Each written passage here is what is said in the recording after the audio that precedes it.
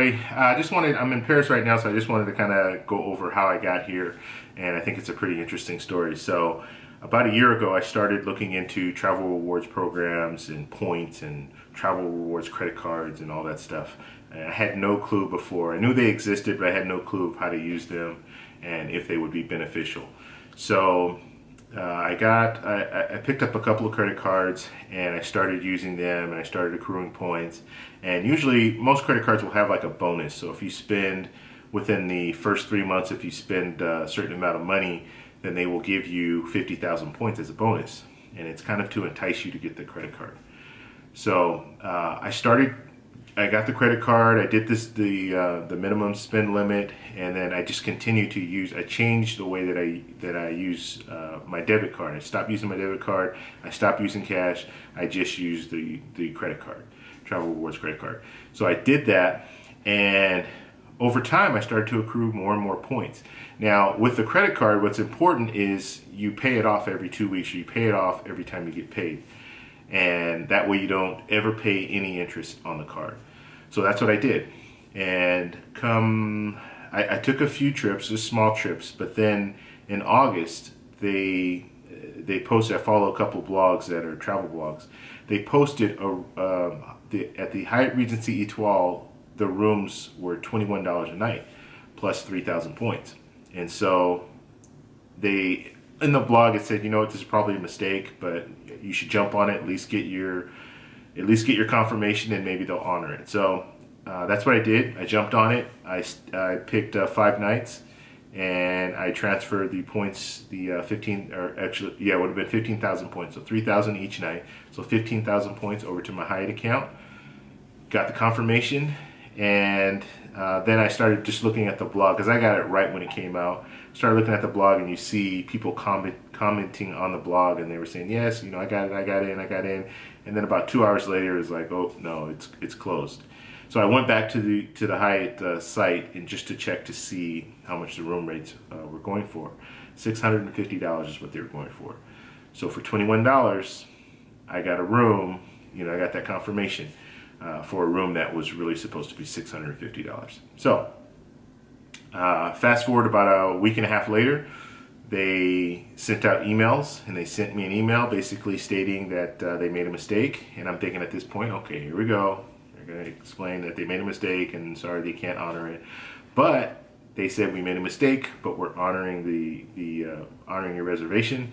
So enjoy your time in Paris. So at that point, I was just like, what the heck just happened? You know, I got 5 nights at the Hyatt Regency in Paris. Now I got to figure out how I'm going to get there. So luckily, I already had a credit card, an American Airlines credit card. So I had a travel credit card, and I had 50,000 points on that card, and it was just sitting there. I hadn't flown American prior to that. And then I also jumped in on a promotion that was a few months prior to all this. They did a promotion with Citibank, and they do these promotions pretty regularly. But Citibank did a promotion where if you open up a checking account, you kept your checking account open for 3 months, you transferred over $1,000 into that account, and then just use that account, that they would give you 50,000 points. So sure enough, that's what I did. They gave me the 50,000 points, and so I had 100,000 points sitting in my American Airlines Advantage card program, I should say. So with that, the first booking that I made, I just wanted to make sure I had airfare. So I booked right away as soon as I got the confirmation on the hotel. I booked economy up, economy back, and that was 45,000 points is what it cost me, plus $87. So $87 is the taxes and fuel and all that. So that was my first booking. Now, after like 3 weeks, and at that time when I checked the airfare, it was about $1,300 round trip.